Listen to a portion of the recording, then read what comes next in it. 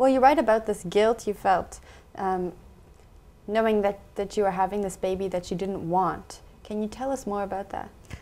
Yeah, it's, you know, it's like,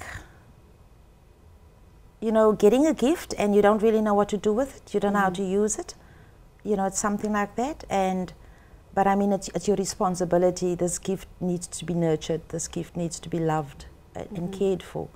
So it was very difficult, you know. It's like my therapist would say, said to me once, it's like an arranged marriage. First you get married and then you learn to love the baby. You know, sorry, the husband in my case, the baby. So, I mean, I think up till the day he was born, it was very stressful for me. And after he was born and they put him on my chest, his eyes were wide open and he looked at me and he, you know, he had this, I know you didn't want me look. And that was very traumatic for me. I just started shaking and they had to calm me down. I couldn't hold him. I couldn't feed him. I probably fed him more than an hour later. But then it was easier because his eyes by then were shut. And he was sucking on his fingers. So I think I just did the natural thing. Yeah. Being the mother that he needed.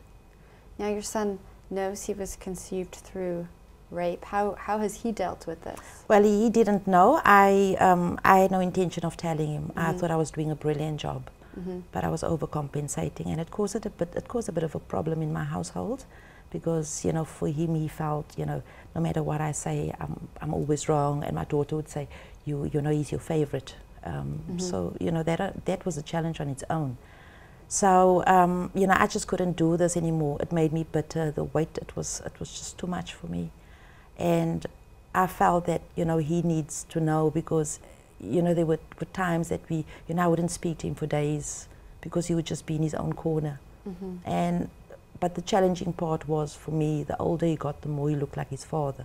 So it was like a painting, you know, and you know, I had to look at him every day. So I waited till he was 18 years old, and I sat my son and my daughter down, and I told him why I am the way I am and what has happened. What was their reaction like? Oh, my daughter, I think we probably used a whole box of tissues. My son was very calm. I was actually surprised he handled it very well. And I think like an hour or so later I got up and I said, look, I'm sorry, I just had to share this. It's sad. I'm pulling you into my sad world. And, you know, and when I walked past him, he got up and he grabbed me, hugged me, and he said to me, Mom, it's okay, I understand, I forgive you.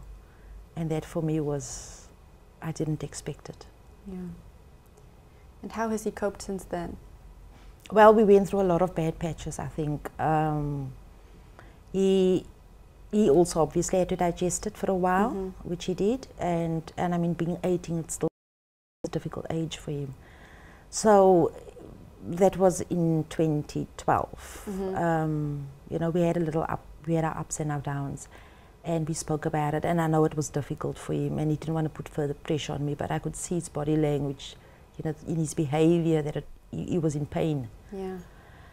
And eventually, like 10 months later, I decided, look, I'm not dealing with this properly. I need to go for therapy, and, you know, I've got a very supportive manager.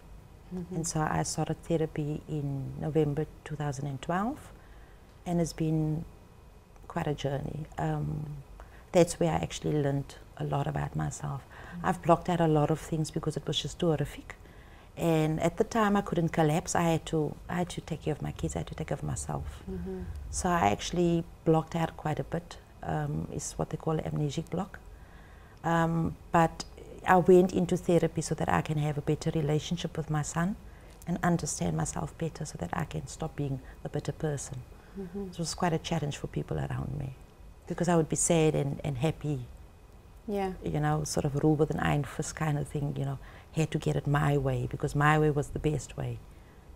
So it was quite challenging.